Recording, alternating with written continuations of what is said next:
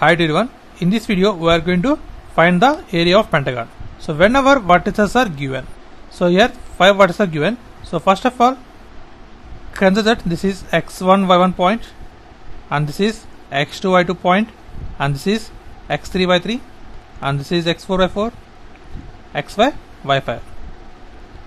Now we have formula for finding area of pentagon whenever vertices are given. That is staircase method. That is half of.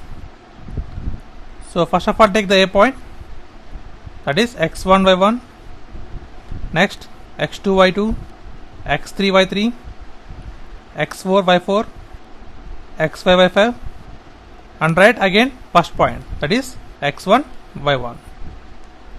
Now substitute all the points here, then becomes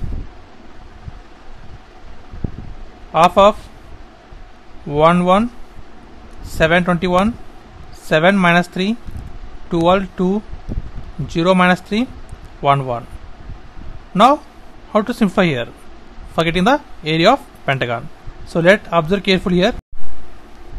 Half of, so first of all product like this and add every term. Okay, so it becomes 21 ones are 21, so minus 21, next 14, next minus 36 plus 0.